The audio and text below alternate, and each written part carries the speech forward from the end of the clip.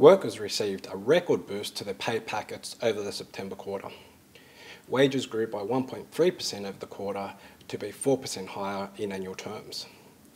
The strong outcome was supported by several Fair Work Commission decisions, which came into effect from 1 July this year. This includes the annual minimum and award wage increases and the one-off increase for workers in the aged care sector. Reflecting this, industries where workers are mainly paid through award agreements recorded the largest boost. This includes accommodation and food services, healthcare and social assistance, and the retail trade industry. But we don't expect wages to continue growing at this pace. The increases tied to decisions taken by the Fair Work Commission will not support growth going forward. At the same time, growth in wages set by individual agreements showed signs of moderating over the September quarter.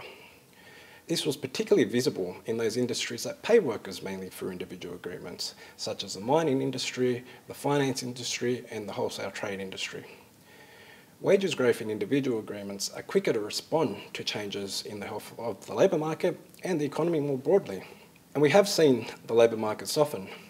The labour force numbers for October, which were also released this week, confirm that the labour market is cooling, with the unemployment rate ticking up from 3.6% in September to 3.7% in October. And even though employment has increased since the middle of the year, the total number of hours worked has actually fallen, suggesting that employers are no longer trying to squeeze many more hours from their labour force. In previous periods where the labour market has softened, this is a relationship we've observed. Employers first adjust hours worked before looking to reduce headcount.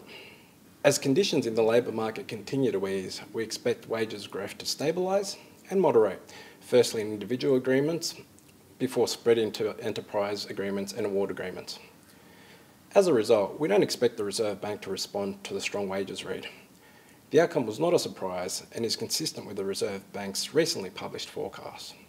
We expect annual wages growth to moderate to be around 3.5% over the next year or so. At 3.5%, this will be consistent with inflation running within the Reserve Bank's target of 2 to 3%, provided productivity returns to more normal levels. Ultimately, over the long run, real wages growth can only be sustained if we become more productive. Getting productivity to fire again is the next major challenge the Australian economy must face.